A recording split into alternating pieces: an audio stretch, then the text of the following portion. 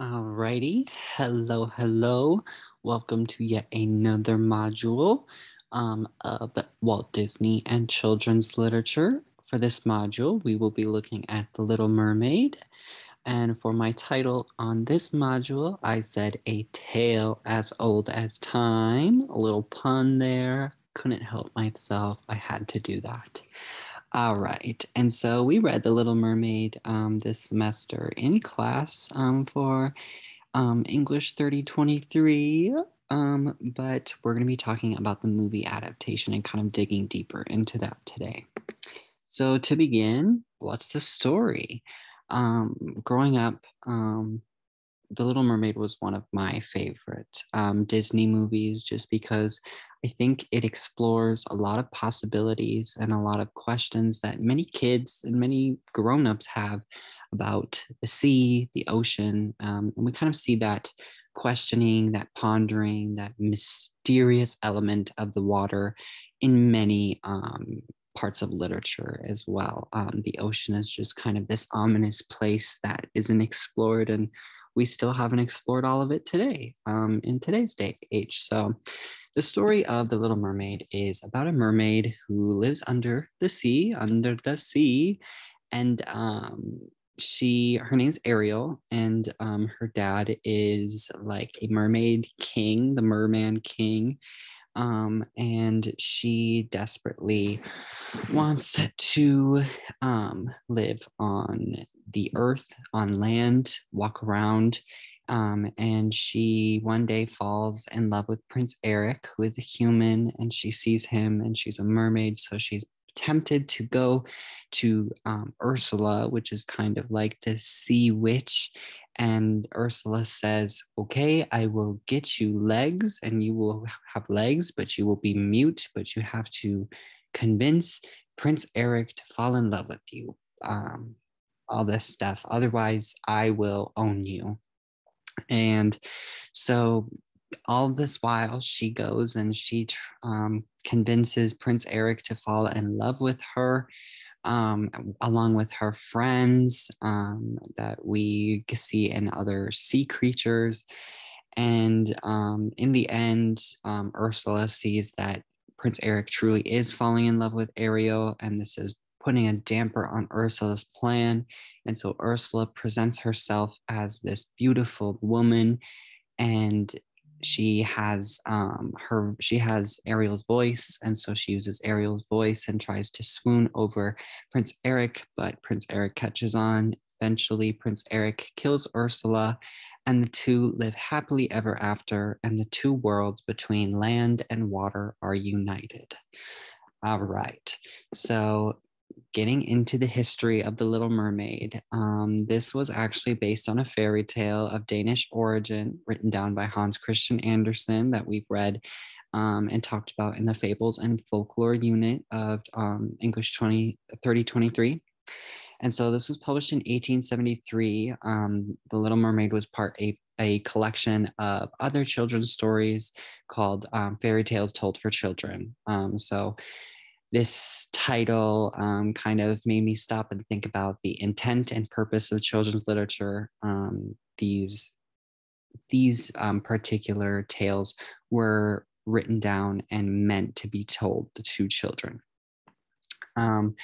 Additionally, this is a tragic tale with a happy ending.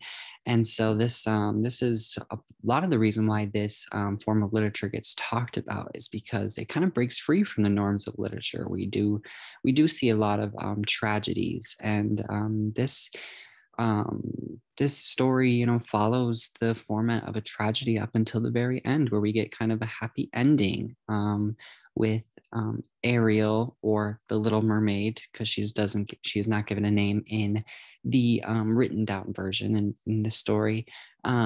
She is able to ascend to heaven eventually.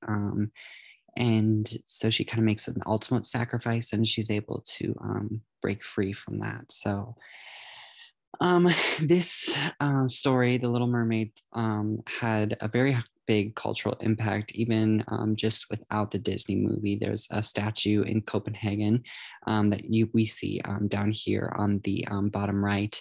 in Copenhagen, Denmark, to honor where the story was first written. It was influenced by Undine, which is another kind of story about a mermaid and gaining a soul through marriage, a human soul. And so it brings in this question of what can be interpreted from marriage being situated as such an important element of the Little Mermaid's life.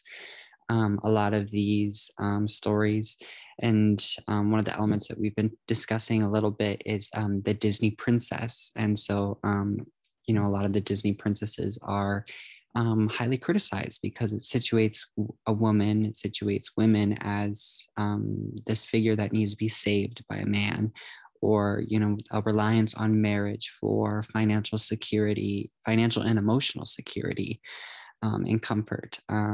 So it's important to think about, what values and ideas are we instilling through our children's literature? Because if these are the stories of what children are reading, and if this is what they think love is supposed to be like, then this is what they're going to think it is in the future. There have been many adaptations of the story in a different media. Obviously, The Little Mermaid, Disney's version, is very, very popular, but there have been musicals and other plays and stuff that have told the story as well.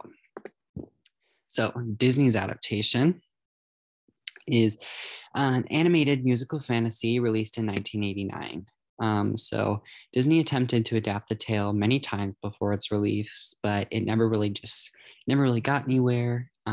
But when it finally did, it was a commercial success for Disney, and it raised $84 million in the box office at its initial release, and it marked the start of Disney's Renaissance, which we've talked before. The Disney Renaissance was a return to animated films, and it kind of sparked the success of this era of the Disney's Renaissance, of this kind of return to these animated films. It won Academy Awards for Best Musical Score and Best Original Song. Best Original Song was for Under the Sea, which is one of the most popular Disney songs, I would argue. Additionally, there's a live action release set for 2023. Obviously, we've seen Disney kind of in another kind of renaissance of their own, of reviving kind of these classic Disney movies and making live action versions of them. So The Lion King, Mulan, and The Little Mermaid is one that has definitely caught some media attention, because obviously these Disney live action revivals have been very successful for the company. And they have cast Halle Berry as the lead actress, or to play Ariel. And so that is a very big accomplishment. And anyways, an abundance of resources were dedicated to the animation of The Little Mermaid, more so than any other Disney movie at the time. Since this was Disney's first kind of return back to Disney, return back to animated films, they wanted to make it a big comeback. So they had quite a lot of animators and creative directors on this film. And so again, I've taken a liking to these film posters. So it says, "Somewhere under the sea and beyond your imagination is an adventure in fantasy." And I think that really plays into the element that I was talking about at the beginning of this video, with the kind of wondering about the ocean and the mystery and the intrigue that it brings in. So changes between versions. Names is a really big one. In the written version, there really are no names. Ariel is not the Little Mermaid. She's just called the Little Mermaid. Ursula is not the sea witch. In the written version, she's just the sea witch.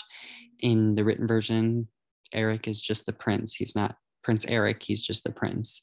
So this kind of brings in a question of, is there a personal relationship to these named characters? When we attribute a name to a character, we can, refer to them a little easier than just the Little Mermaid. And so it kind of adds this personal layer and I think also humanizes these characters and brings them a little bit closer to reality, and plays into that imagination and the imaginative part of literature. Additionally, Ursula, in the movie, in the Disney movie version of the story, Ursula plays a much bigger role as the antagonist. In Anderson's version, Ursula is still depicted as evil, but those qualities are much more dramatic in the film. I mean, if we look here at the lower right image of Ursula, she does have these evil connotations with her. We see some like scary big teeth and these tentacles and these, the red lipstick with the bold eyeshadow and eyeliner and these kind of bold characteristics. And so this kind of relates to the question of, do we need the antagonist to kind of develop a more entertaining story? Do we need the antagonist to play such a big role? And so how does Ursula enhance this story? How does Ursula's character becoming such a big role make it so that the story is more interesting for kids and adults alike? Additionally, we see polarized spaces. In the movie, land is a forbidden place that mermaids and the sea life are not allowed to interact with or go look at. But in the written version, it's expected that mermaids visit the surface on their 15th birthday. And so in the written version, the Little Mermaid swims to the surface, and that's where she sees Prince Eric for the first time and falls in love. Or just the prince, not Prince Eric. But yeah, so we see this kind of dichotomy between land and sea. Even more, the violence is definitely dialed back in the Disney version. In the story, the Little Mermaid has to suffer the pain of feeling like there are knives in her feet to assume the form of a human. This plays no role in the movie, and there's no mention of it in the story. Additionally, if the Little Mermaid fails to marry the prince, she will die and become sea foam. In the movie, Ursula will just own her if she doesn't end up falling in love with Prince Eric.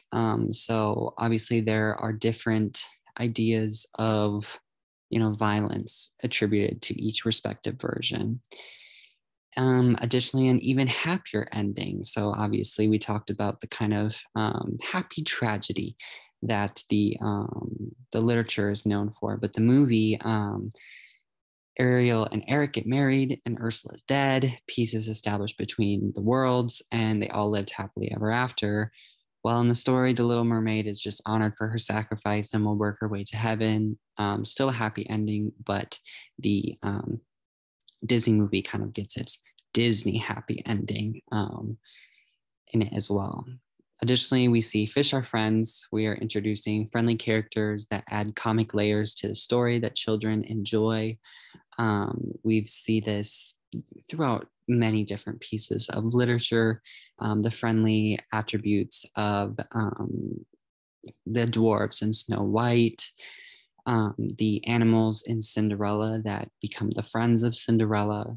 So this is a consistent theme of adding animals. And I think Disney really paid attention to the fact that so many people enjoyed these friendly animals and got joy and excitement out of that. And so they kept they kept incorporating these into these movies, but I do not know that for a fact. So these are my sources. Thank you for watching. Move on to the reflection questions. Make sure to use the answers that you kind of think of in the before action reflection questions to inform your answers in the post reflection as well. Thank you for watching, and I'll see you in the next lecture.